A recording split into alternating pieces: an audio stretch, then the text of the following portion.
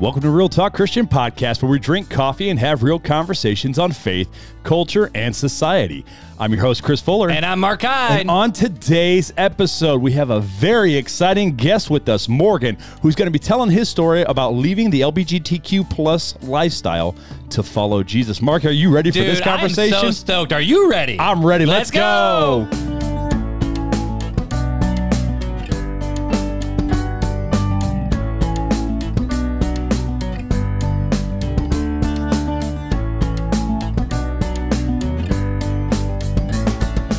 It's so weird not having that title screen in the video. There's to so hide many our different faces. things that are going on tonight that are different. Like, let's think about it. Okay, so our position is different if you're watching on YouTube. So what I've learned is when we're having interviews, My Marc, fault, guys. and typically we're sitting this way. Marc likes to look this way towards the monitor.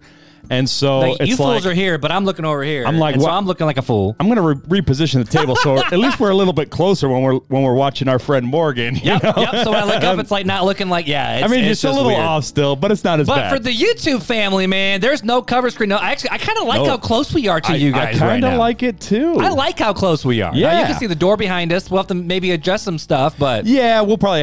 Over time. I like this. I look like I'm talking to you. I think I want to move that and mount it over here so we still have the sign in the center. I like how close. Like I feel like I can touch you. Like, oh, that was a little strange. Either way, dude, it's been a weird week in the Hyde household, man. Really? Why? Because baby Lennox is on his way. Well, he's technically here when we launch. Yeah, he's already here now. Dude, I walked into the bedroom this morning, right? And okay, so the way. It was a little out of my ear. Okay, so the way our house is set up is when you walk down into the basement, the landing area, it's just kind of a little seating area. That's where my office is. And then our bedroom is right on the other side. So like I was working, I walked into the bedroom to get something. Right. And all of a sudden there's 3 suitcases on my bed, packed with Lennox's stuff, Mama stuff, and soon-to-be daddy stuff. And I'm just like, holy crap, what? That was your hint. Beth was saying, dude, you better get packed. No, see, Beth doesn't give hints, bro. Beth is just like, this is what it's going to be. This is how we're going to do it, so let's just get to it. I love it. So it's just a wild week for that, and so we got kid number 8 on the way, recording already here for time of release. Yep. And we also made sure there's no more kids coming in, so it's been a wild week, man. It's like a wild, wild west out here. Yeah, a little bit strange this week for you in the Hyde house. For the Fuller house, the most interesting thing happened in our house. Okay. Somebody, totally obliterated our mailbox last night.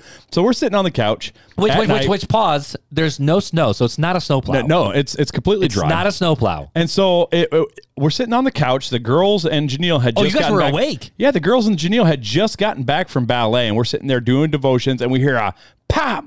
And I'm like, what was that noise? And Piper said the funniest thing ever. She goes, I think it was a frog jumping up against the window. I'm like, no, honey, it wasn't a frog going up against the window. Your princess watches too much Disney. That's little Tiana and the Frog right there. She's never seen that movie. But I couldn't figure out. I haven't seen it either. I couldn't figure out what the heck that noise was. Well, I got up this morning to go to work at 4 o'clock. You walk around the house with your gun in your bat, like I walk out and I go, my mailbox ain't there. I look over, and it's in my neighbor's yard. So they must have been flying to hit that mailbox and shoot it over to my neighbor's yard. The only way someone can hit it is if they have like a big old truck with mirrors off the side. If you look at my yard, you can see the tire treads. I didn't notice until I walked up and I walked past your mailbox, and I'm like, what the heck is your mailbox doing? It looks like they hit it dead on. And I'm like, well, I bet their vehicle screwed up because it was good wood. It wasn't like rotted wood. It was like good wood. I was confused. I'm looking at it. It doesn't look rotten. But so someone legit, I had no idea. Either it was intentional or somebody was a little tipsy on something. But yeah, it was gone. And Janelle was in the house not driving. No. So it wasn't Janelle's fault. Janelle doesn't drink anyway. So I was just thinking hit the mailbox. Oh, yeah. No, well, yeah, she would have told me. So that's true. But yeah, so hey, dude, I am so excited. I don't want to hold up this podcast too much because conversation today. I'm so excited. So Morgan is a listener of RTC, has just started listening. I think he said just prior to around November we'll let him tell us in a minute. 2022. We'll let him tell that part. But he reached out to us and said, hey, guys, I have an interesting topic to tell you guys about. And I don't want to take too much, but Nope. Don't take too much. People know based on the title. Yeah, it's basically about coming out of the LBGTQ lifestyle. And, dude, I'm so excited. But before we can do that, we got a few housekeeping items to take care of. One, what kind of coffee are we drinking tonight? You read the label. Mount something from Peru. What the heck? Mount Comfort. Mount Comfort. You called it My Comfort coffee. I'm like, this ain't no My Comfort coffee. It was My Comfort because it's from Peru. Dude, this crap is good. Shout out to Joe Ferrer. So I'm getting to the point now where See, I've been making it stronger because like the first couple of times we were over here and we were drinking, you were like, man, it's so weak. And I'm like, the Peru stuff or just in general? No, the Peru stuff. The Peru stuff you gotta make strong. I'm like, I'm gonna pound it down them. This is good. It's good. So I've been starting to notice. I'm starting to tell the difference now, just at looking at grounds about what flavors to expect, how dark, how light. Because and the region it comes from, you can really tell what notes are going to be. I'm not quite there yet. I'm not quite at the region part yet. But I'll train you into bougie ways. Yeah, I'm getting there. But so I saw it. I'm like, oh, this is going to be a nice dark. And I was like, it smells velvety. So it kind of has that cocoa flavor. It's not velvety. But it doesn't. It's not that mouthful velvety flavor that you don't like. It's got a full body and a punch to it, but no velvety. But it's really, really good. Actually, it's a Costco coffee. A little velvety. There's a little velvet. It's a Costco. I can taste it. So I've been doing a lot of light roast into the point where I've done so much So I'm still in the medium. Organic light roast that now when I go back and drink dark, which my brother-in-law bought me a whole bunch of dark coffees. Well, this isn't dark. It's like medium. A night and day. This is closer to dark, though, I think. No, I think this is closer to dark. This is straight up full city roast.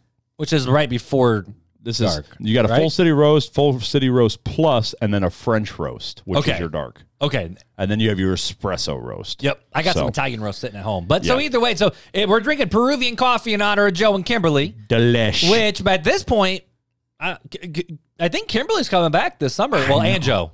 And the kids. Is he? We need to hook up for a follow-up interview.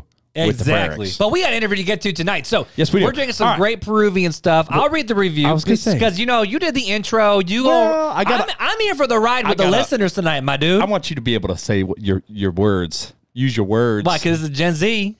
Because it's Gen Z, it's bro. It's not Gen Z. It's a Gen Z representative. It's Gen Z. You gotta say it. Gen Z. Gen Z? Like Gen Z. It's like one word, like Gen Z. Oh, like by the way. Millennial Gen Z. I'm real fast before you get into it. You're going to boomer me? Gen Z. No. Well, I am a boomer.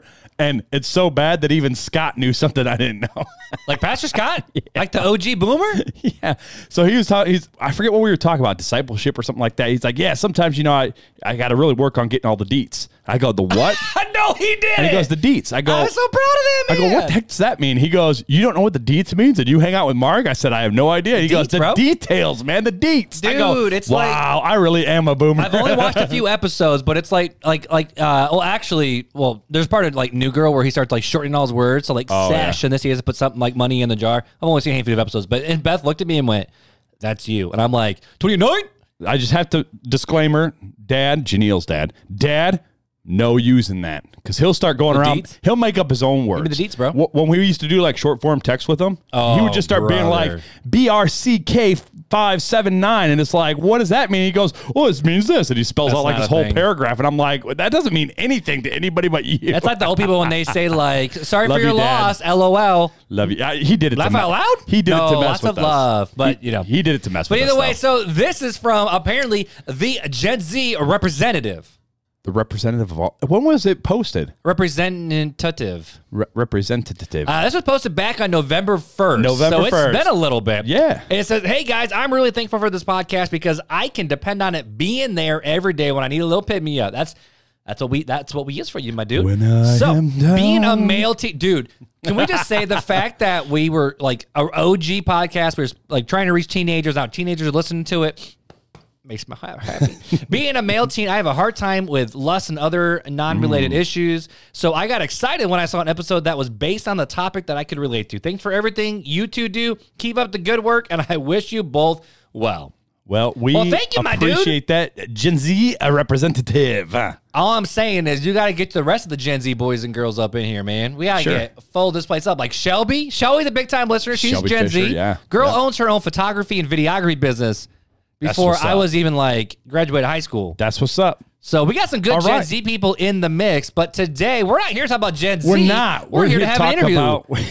We just keep going back. Back to it. So our friend Morgan, we're going to bring him on, but a quick little introduction for Morgan before we bring him on, because that's. And we did it all in 10 minutes. Let's go. Let's go. Meatloaf. All right. Morgan belongs to a support group that helps same-sex attraction, or SSA for short.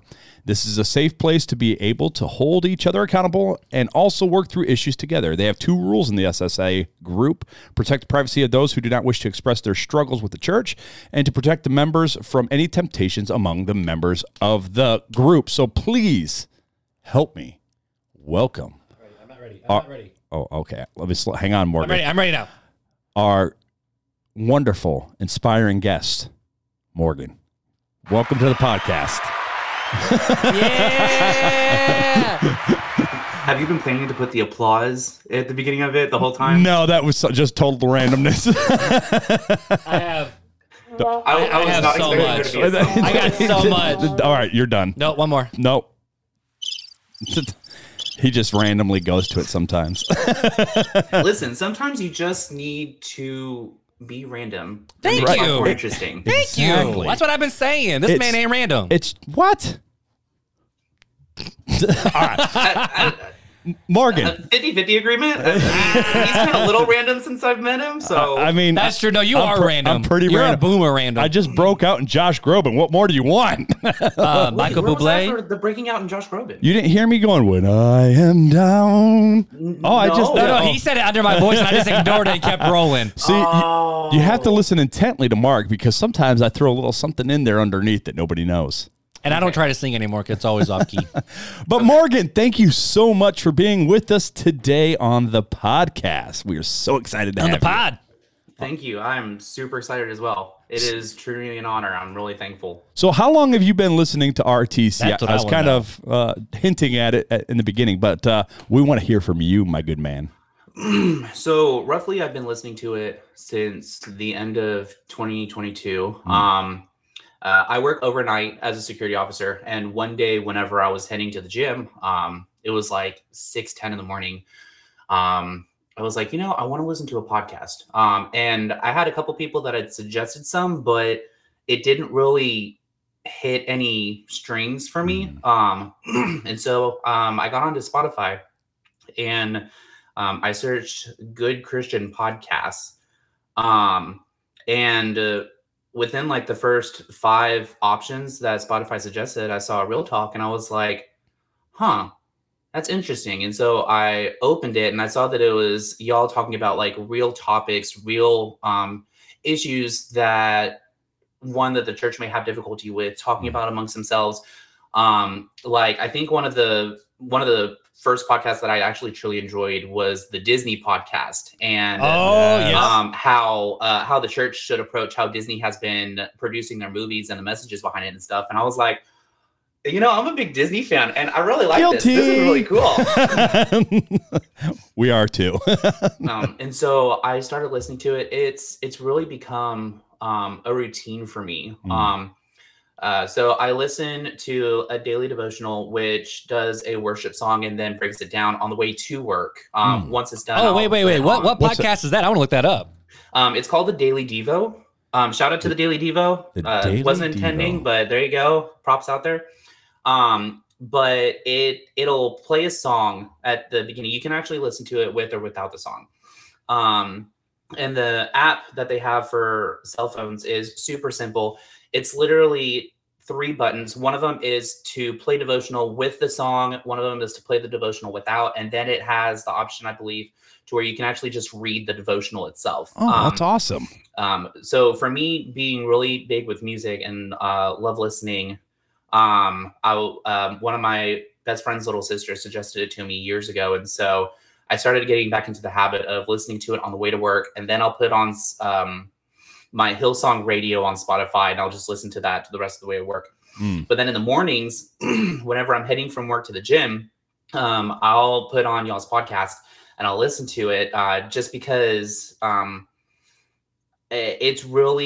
it's encouraging, but I also enjoy learning y'all's viewpoints on the topics, especially whenever it came to the podcast that y'all had the high schoolers and college students come in talking about the difficulty of them sharing their faith in the public school system or in college and the difficulties that they would have with it.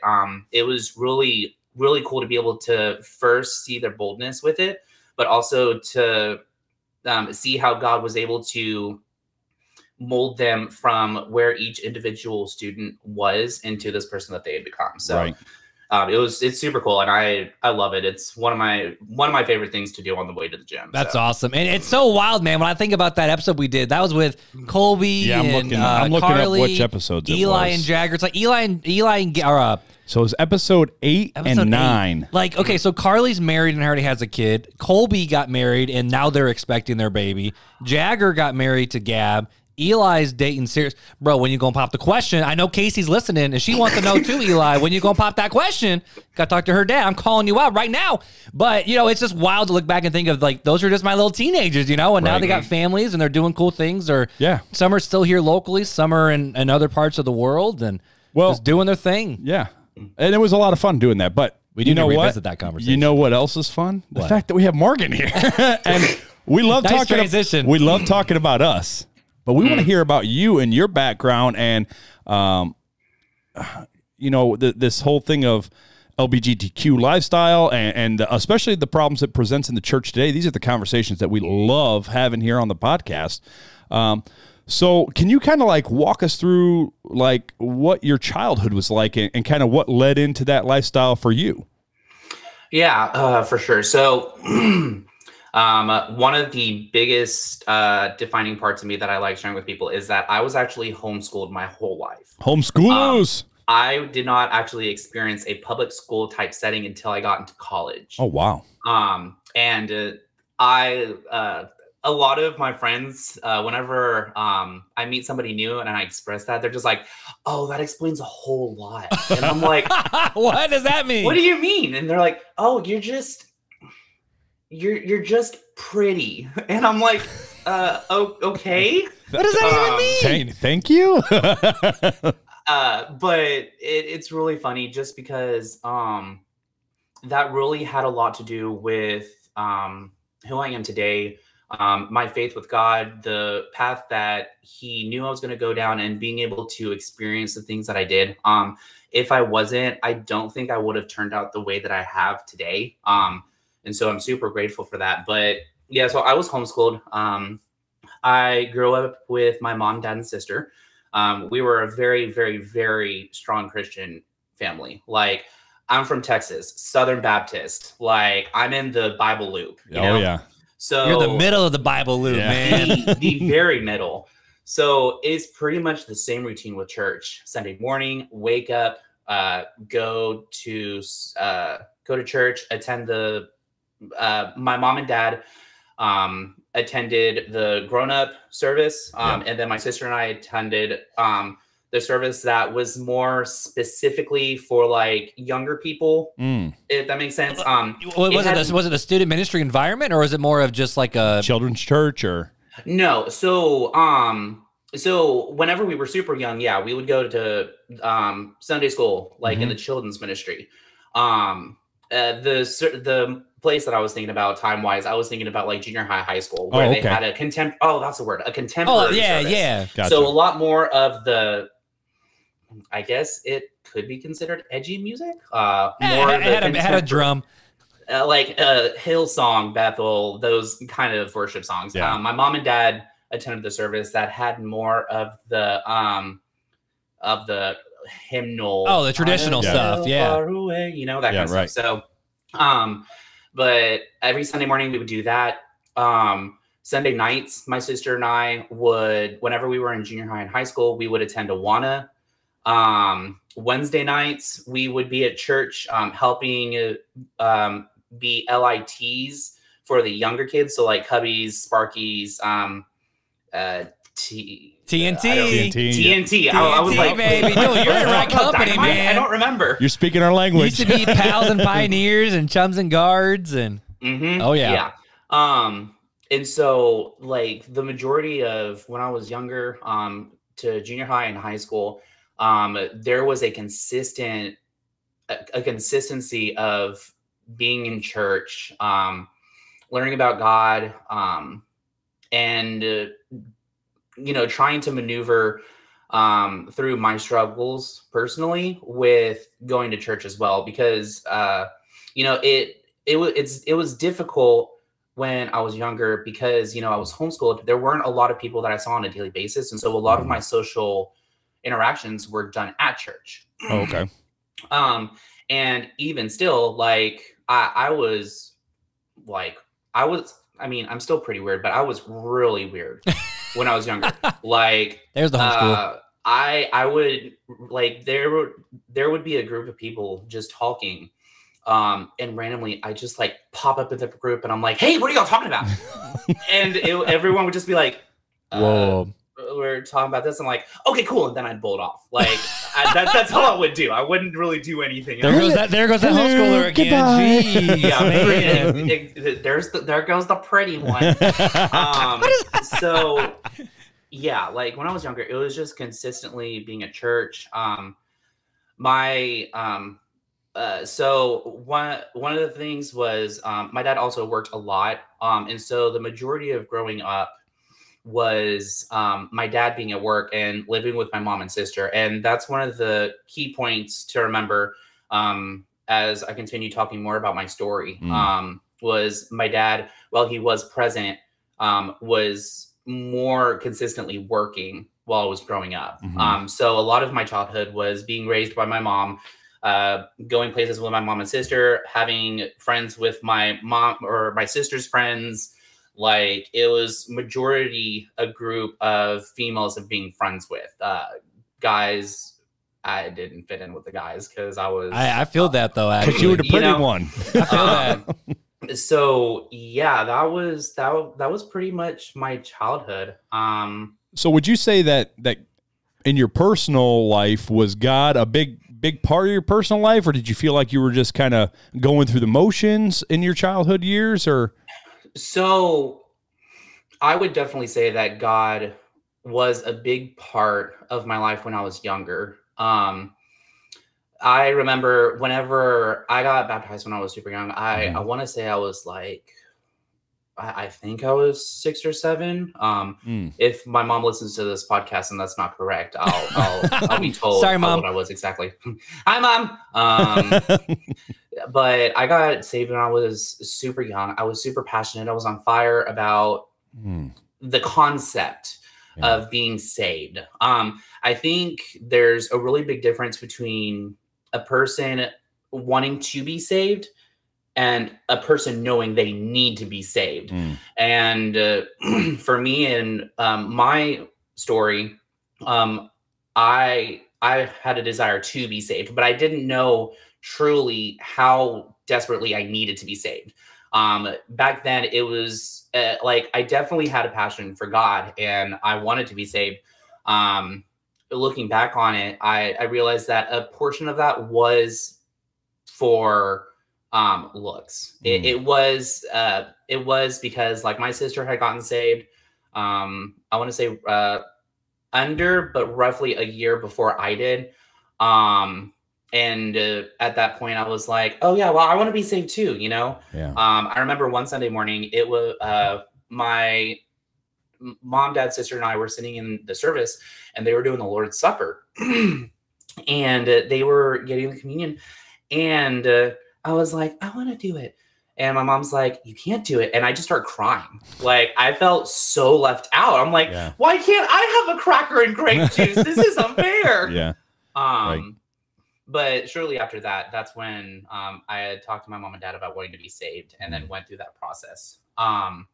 But I remember, so this is where I've had conflicting thoughts about it. I remember one night, I think I was about to, like a year or two before junior high, I remember laying in bed and just staring at my ceiling. And I was like, I'm going to pray.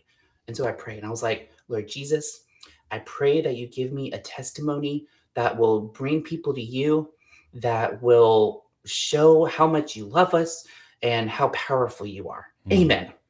I had no idea that God was actually listening. And he was like, okay, Ben, we're going to have an adventure. Let's go. Do this. Yep. And it was just like, on one side, I was like, it was really cool how I had such a desire for God to create a story for me to share with people. And on the other side, I'm like, you stupid kid, why would you say that prayer? But yeah, for sure, when I was super young, yeah, God was definitely a big part of my life. Once I got into junior high and high school, whenever my struggles with SSA started coming out, that's when there became a separation between me and God. Not as a, I don't want to have anything to do with you. That's later in my life.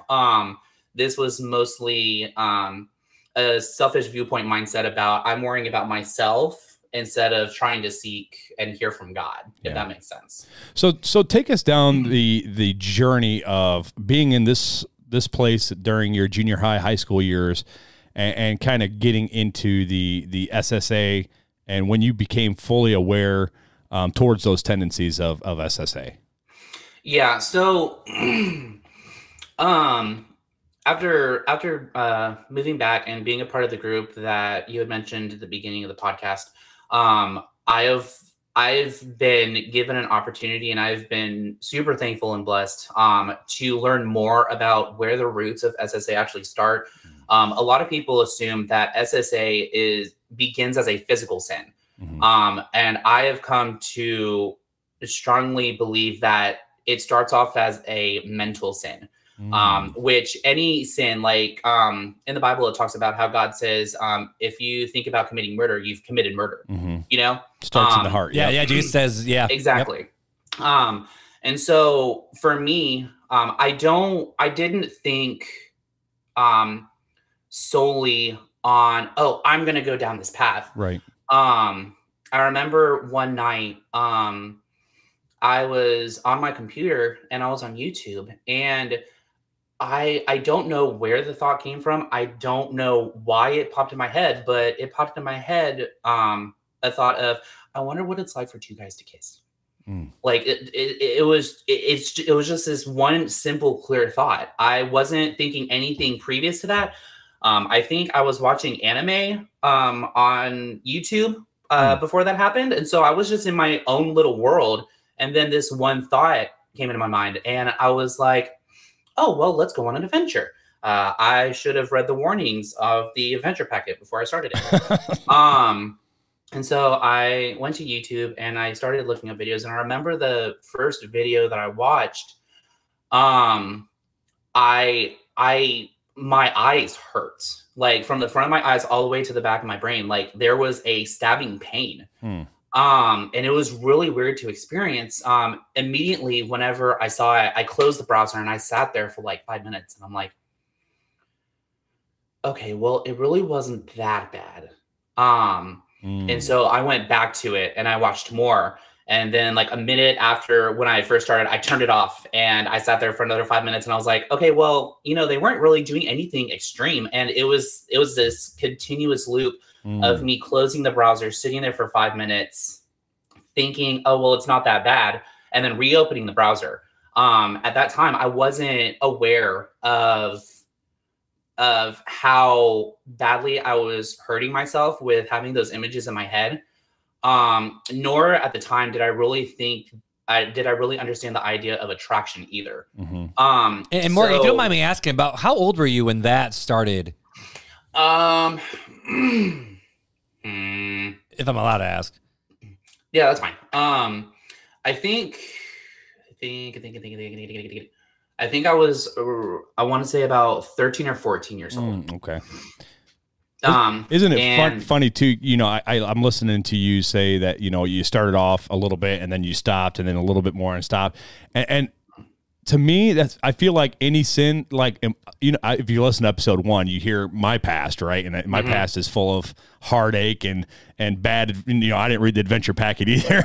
Yeah. And a lot of it's just curiosity that, you know, curiosity does kill the cat. But like, and it's beyond that, right? Because you think, okay, I'm just taking this little step. And it's like, okay, well, nothing bad happened. You kind of looking around for the lightning bolt almost. And then, you know, just a little more, and then just a little more curiosity. And I feel like that's how Satan works in our lives, right? Is that it's just a little bit at a time. He's not going to be like, here you go, Morgan, you're same-sex attraction. You know, I figured it out. No, it's like, hey, I'm just going to draw him in a little bit. Just draw him in a little bit more. And like for my life, that's how I felt like it is. And that's what it sounds like you're saying for your life. It was kind of just, hey, here's just a little baby step towards that line. Exactly. Yeah. Exactly. And I definitely, thinking about like an imagery of it, it's like a father and a child, and the child and the father are holding hands and they're walking, and the child sees something shiny like on the side of the road. And so they like try and reach for it. And they see that it's different and they kind of get scared. And so they come back and cling back to the dad again. But they keep going back because it's that, like he was saying, it's that curiosity of the unknown. Right. And I definitely feel like that's how the enemy gets a hook in you, is that he creates this question of, but what if, what if you watched this, or what if you kept watching it? And so while I was still going to church and I still believed in God, I definitely created an unhealthy addiction to watching this. Because shortly, like even though I didn't understand the concepts of attraction, I definitely knew that it made me feel different. Not so much just physically, but also emotionally and mentally. After that first night, I remember times when I was at church and it felt like there was this giant wall that had appeared between me and some of the people that I considered friends then. And it was uncomfortable. I felt super isolated. So that is where it started. I wasn't really looking at anything super explicit. It was mostly, like I had said, I wonder what it's like for two guys to kiss. Like that was the extent of where it started. Right. And that was, I believe that was how it was for about a year.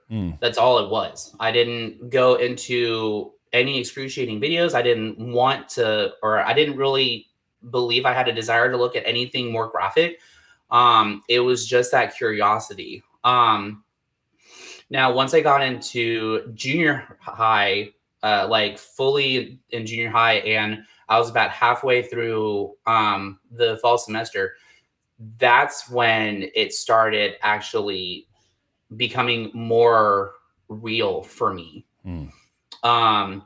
Because I started, I was hanging out at church with these guys, and they were changing. Like physically they were changing, puberty, all that. Puberty hits, and yep. Stuff. Yeah. And so one of the biggest things that I realized, so one of my friends who I freaking love so much, he's actually someone that is consistent in my life now.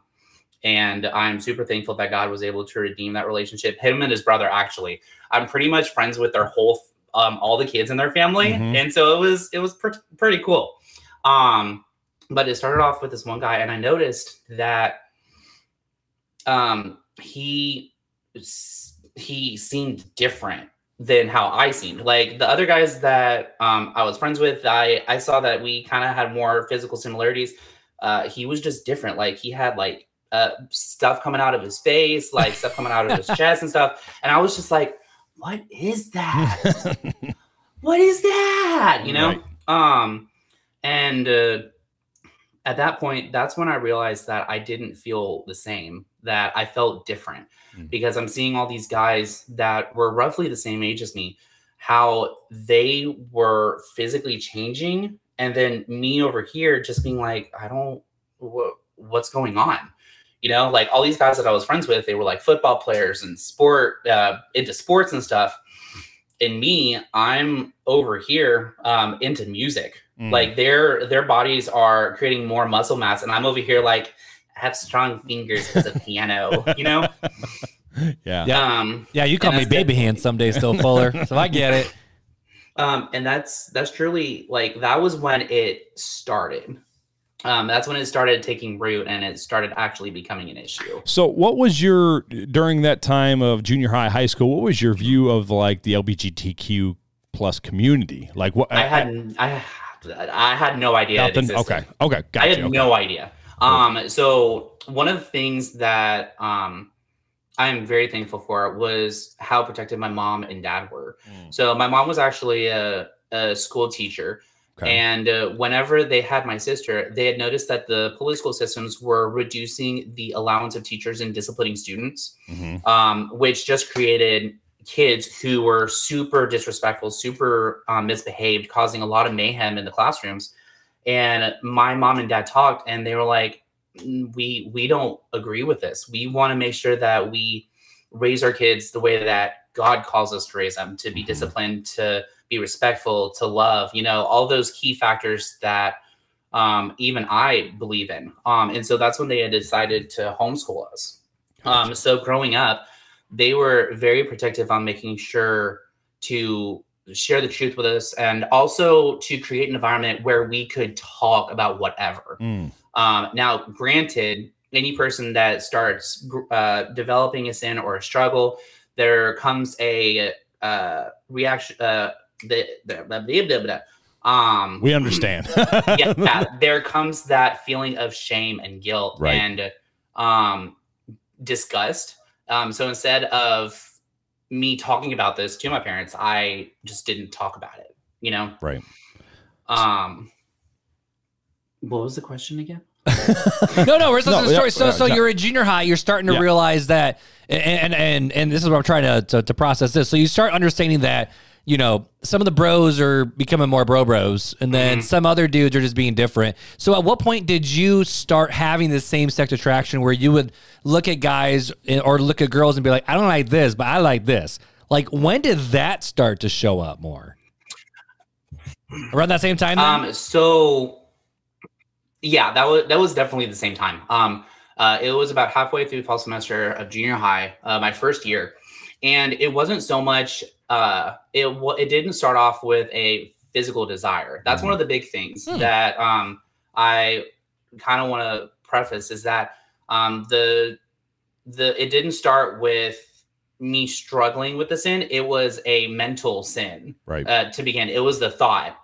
And I think one of the places that it started growing was me comparing myself to others and not being happy with how I was compared to other guys. So one of the best ways that I described it was, I had this one friend. I was like, man, he seems so much more broski to me than I feel. So maybe if I hang out with him, maybe that'll rub off on me, you know? I had no idea why. I was just like, yeah, if I hang out with him, then I'll be the junior high thoughts. Yeah. Right. You know? And for a while, that's what happened, but nothing changed. And then it finally got to a place where I was like, okay, well, if I can't have that for myself, then maybe if I'm with them, it'll satisfy me.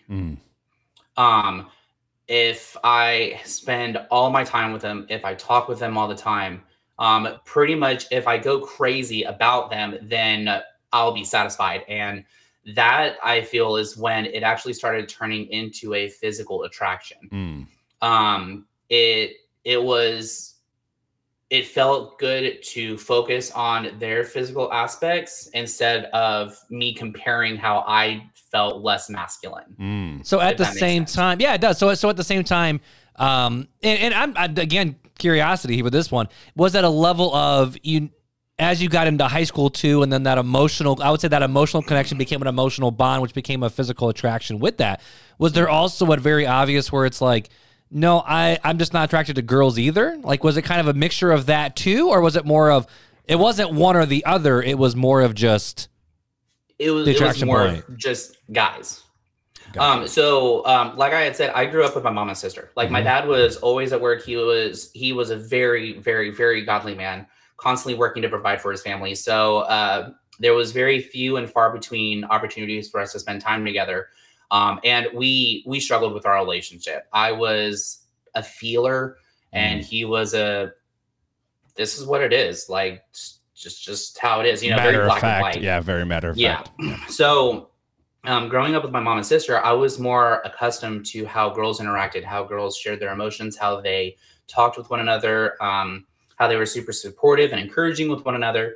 And so that's what I was used to. And, as these struggles with these guys came up, there really wasn't, I didn't have those same like feelings like at all. And I don't think it was, I don't think it was specifically just the physical reaction that I was having with guys. I think it was because I felt more comfortable and it was more normal for me to see girls as sisters, you know, because that's what you had done all your life. I mean, exactly. You kind of see them as friends. Guys were unknown. Right. You know, gotcha. I was curious as to what was going on, why they were the way they were, and I was me. Right. Girls, I was just like, oh, I grew up with y'all. Y'all are nothing my friends, new to me, my sisters, my mom. Like, this is what I know. Type of exactly. thing. Exactly. Yeah. So yeah, even into junior high, like I noticed that while I had like a few guy friends that I was like close with, the majority of my friend group, it was easier for me to spend time with girls and talk to girls because that was a normality for me. Guys, what? Yeah. And I want to say honestly, that's how I grew up as well. I mean, my dad died when I was young as a kid. And so it was just me and my sister. My sister were BFFs. Like, my sister and I are still great friends to this day. And so it was a lot easier to make those connections with girls than guys. So if people are listening to like, I can't connect, I'm connecting right now. So am I. I mean, I'm the same way. Like, me and my sister all through junior high school were best friends. My dad worked all the time. He was constantly at work. So I get it, right? I understand. I'm tracking right there with you. Yep. Yes, I'm glad I'm making sense. Yes. Yeah, I got you. So how long did this go on for, and where did it kind of? So it started off a mental kind of thing, and then went into a physical attraction, and then you were fully immersed into it. And how long did that go on for? Like, what was that lifestyle like for you? The full immersion of, hey, this is where I'm at, and you've made that plunge. So the explanation of plunge that I'm thinking is whenever the first time I actually did something with another guy, that didn't happen until I was 16. Okay. And so from 13 up until I was 16, it was literally little gradual steps, mental attraction. Yeah, trying to comprehend what was going on. Sure. Not sure why I was different, not sure why I was having these feelings or these thoughts, feeling very estranged and different and isolated, while secretly fighting off those estranged feelings by watching videos, because at the time I could just watch a video and all those other problems of mine don't exist for those 5 minutes, right? You know? And so it definitely became an addiction, because instead of being so overwhelmed with how socially I didn't feel like I was fitting in, I could escape, you know? So it was a consistent progression of me going to church, living a life of, oh, I am a hardcore Christian, God is everything to me. And then going back home, getting online and watching videos. And I didn't even really, I don't believe I really even told anybody, not even my best friend. I think I was about 15 whenever I first told my best friend, and I said that I was struggling with homosexuality. And this was just after watching videos, seeing words and looking up what words meant and stuff. The term homosexuality. At the time, LGBT was still non-existent in my world, because I had no idea that there was a whole group of people that felt the same way, you know? Right. Living in Texas in the Bible Belt, there's not a lot of people that are just like, oh, hi, you know? Right. So it definitely felt isolated, and how I didn't fit in. And there wasn't anybody that I could talk to about it. Like I had said, I told my best friend when I was 15, but that was it. I didn't feel like I could trust anybody else. Granted, this is also the best friend that I was comparing myself with, that I felt like if I hung out with them all the time, then I would start growing those same physical traits, and where a lot of the problems came in. I do, however, remember the night that I first told my parents that I was struggling. My mom and I were heading home from church one Wednesday night, and we were going to Kroger to get ice cream. It's a good night. It would have been. Began as a great night. There was a situation in the church where one of the members who grew up in the church that was seen as an extremely strong Christian, how they left the church and went into the gay lifestyle. And I was talking to my mom about it. I was like, "Hey, what happened to this person?" And she talked, and she was explaining, and we were talking and stuff. And I was just sitting there like, "Wait, that's people actually do that?" Like I had no idea. Mm-hmm. And so we get to the church, to the Kroger parking lot, and I remember I was just getting out of the car and running in to get the ice cream. My mom said, "Morgan." And I looked back at her, and she looked at me straight in the eyes, and she was like, "Are you thinking that you're gay?" And I sat there and looked at her, and then I looked at the front of the car, and I'm like, how much do I want to gamble in telling her this? Yeah. And I looked back at her, and I was like, I don't know. And then I got out, shut the door, went inside, and got ice cream. Man. By the time I got back to the car, I opened the door and I saw that she had been crying the whole time. And I knew, oh, that was not a good gamble. Right. And so we didn't talk. I don't think we talked at all on the way home from Kroger. We pull into the driveway, and I'd like to also express that at this point in my life, my relationship with my dad was extremely bad. We had a lot of difficulties with communicating with each other because my dad was very straightforward, to the point, black and white. Right. I was more, let's talk about our emotions. Let's talk through the issues. I want to know what you're feeling, and I want to express where I'm feeling. Yeah. Which is very contradictory to how guys are in high school. And so we're sitting in the driveway, and my mom says, "You need to tell your dad." And I was like, "Oh, heck no. Well, let me just give a description of how my dad looked. My dad was 6'3", like 300 to 350 pounds. Big, like bro. Big dude. Like people just looking at him at first glance are just like terrified. Yeah, I ain't doing that, granted, mama. Nope. He was just a huge teddy bear. He loved everybody. He lived by the values of loving people the way that God loved him. So it was just like, first looking at him, he's scary. And for me, I was like, oh no, scary. We don't talk to dad about problems. We let dad go to work, come home, sit in the chair, eat, and fall asleep watching the late night show, you know? And I was like, no, I don't want to. And she's like, Morgan, you need to tell him. And I was like, okay, you can tell him. I don't want a part of it. And then I slammed the car door. I don't know where this sassiness came from, but I don't feel like it was the smart decision. Yeah. So I go inside, and once you walk in the house, is the living room. My dad's in the chair, and he's like, hey. And I was like, hi. And I just walked past him and went to my room and shut the door.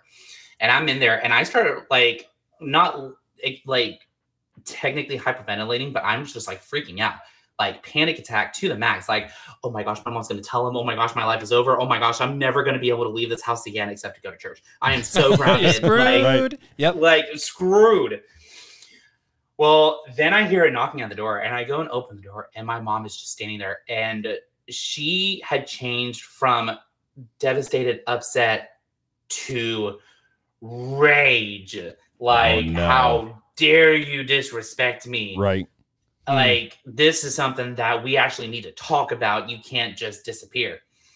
She's like, go in there and talk to your father now. I was like, man. Fine. And so I go into the living room. I sit down on the couch, and my dad and I, for about 5 minutes, are watching TV together.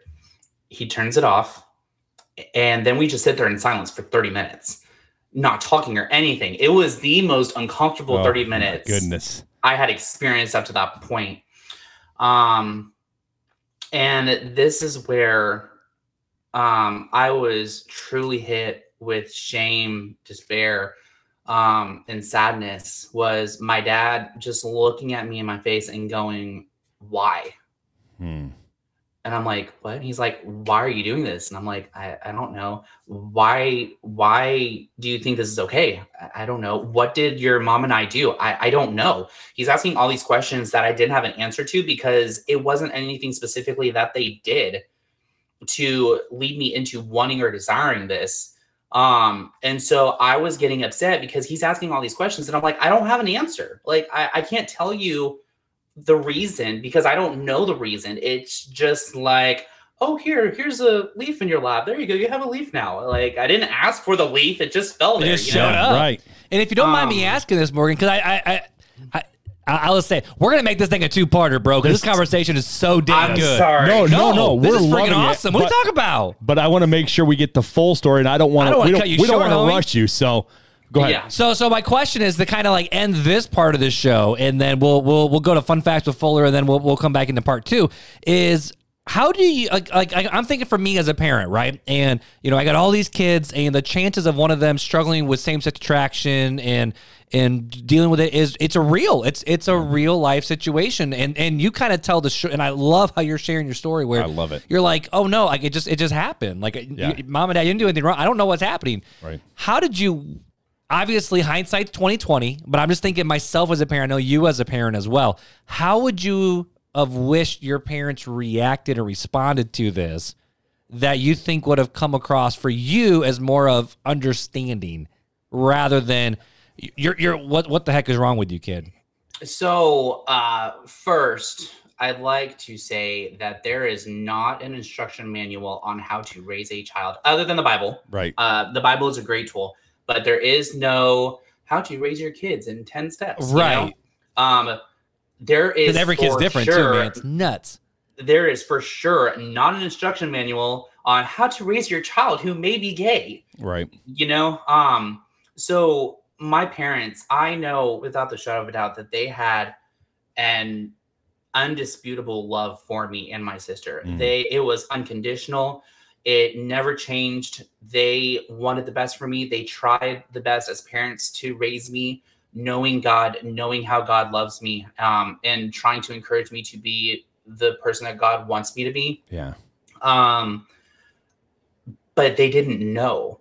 It's not something that they ever had to experience. I mean, my mom and dad grew up in the time where nobody talked about it. Like, you don't talk about SSA whatsoever. Right. And so it was looking back on it, it was really hard with them trying to figure out how to maneuver this aspect of life of their son possibly being gay and not knowing what to do.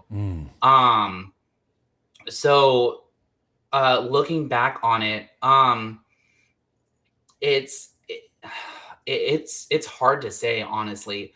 I know that one thing that they did was that they had an unshakable trust in knowing God had everything under control. Whether they didn't see it, whether they knew exactly how it was going to play out, they knew that he was in control, that he had already seen the outcome, that he had already seen the middle. And they had to choose to trust God and to continue loving unconditionally, while also encouraging that this is not who I was, that this was sin corrupting the image of how God designed me, if that makes sense. Yeah. It's rough. It was really rough. And I've apologized to them multiple times. I'm so sorry. I was such a troubled child. Because it was rough. Like, I remember my mom talking about nights when I was in junior high school, my dad just crying himself to sleep, crying out to God, saying, God, what do I do? How do I love him? How do I talk to him? Yeah, it was really hard. So I don't really have an answer, especially not being a parent. I don't know. I don't know what it's like to have a kid yet. Yeah. So like, that's still a whole nother mystery that I'm not ready for yet. When you do, we'll bring you back on. You can give us all the secrets. Oh, part okay. three, I appreciate that. I could definitely part 3, the follow-up. All right. 20 years later. Well, Morgan, we're going to go ahead and end it here at this point in this juncture. We're going to put a pin in it, as we like to say. We're going to land the plane for a second, but we're going to have you back for part 2 to have the conclusion of where all this is going and the lifestyle and what God brings you through and where you're at today. Thank you so much. But before we do, we got to do fun facts with Fuller. Well, we do. I was just going to say thank you to Morgan for okay. taking his time out, and I know we're going to go a little bit longer than what we had planned, but this is such a great story. Dude, this is awesome. So, I'm here for it. And we appreciate you. I appreciate it. But let's go ahead and jump into fun facts with Fuller. Time for Fun Facts with Fuller.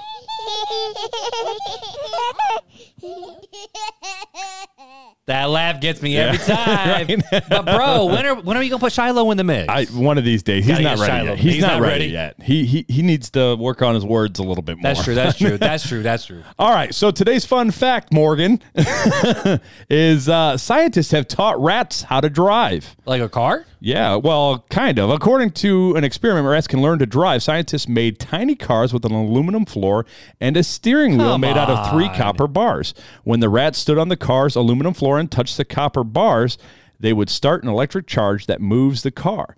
By the end of the experiment, they had taught the rats to steer the car in different directions by touching different copper bars. The secret? Fruit Loops. Oh, wait, like the cereal? The scientists conditioned the rats to maneuver different ways by rewarding them with the cereal pieces. You know, okay, so here's a question I have. To make the car go, were the rats' bodies the electrical conductors too? They were. That's what it was. So it was the floor, and then the current would go through depending on which bar they touched. Wow. So that's how they taught them I how to want to know steer if the and go. rats made it through that experiment, because Well, that sounds a little traumatizing, It was man. probably low voltage, low amperage, so it was But probably all right. still, so basically, needless to say, if someone ever walks up the street, like, hey, do you want to learn how to drive a car with aluminum foil Fruit Loops. floor? That's how Say you train. no. That's how you train everybody. Fruit Loops. That is wild. I'm not gonna lie. For a second, when you said taught rats how to drive, I'm thinking, how do they reach the pedals? Oh, me too. I'm like, what's happening? That's why it's a fun fact. That's Like, a is good it like fun a fact. horde of rats learning to drive? Like you have a horde of rats on the floorboard, gas and brakes, and the one on the steering wheel going, Bro, it's Yeah. like straight up Toy Story, man. Turn signal, squeak, squeak. Straight up Toy Story. But Morgan, thanks for being with us today, and we're looking forward to part 2 of the conversation. Thank you. It's truly awesome to be here with y'all. All right. Awesome. Well, hey, just like always, guys, we're going to end the show. We're going to get back to part 2 here in just a second. But just like always, leave a rating review anywhere you listen to podcasts. Spotify, leave that rating. Apple Podcasts, leave a rating review. Share this episode with someone or just a show in general with a friend that you think would enjoy being a part of the RTC community. And don't forget to go to our YouTube page, Real Talk Christian Podcast at youtube.com. And you can see me almost touch you. And right now you can That see was us. a weird motion. I'm sorry. But go ahead and click that subscribe button and hit the bell notification so that when we're on, you can see us can hang beyond, out and with we're us. closer and we can blow you kisses like Marc did earlier. That was her Beth. That was her Beth. All right, guys. Wait, we got part 2 to get to. And so Definitely. come back next week, same time, same place for part 2 of the conversation with Morgan. So until then, guys. Take it easy.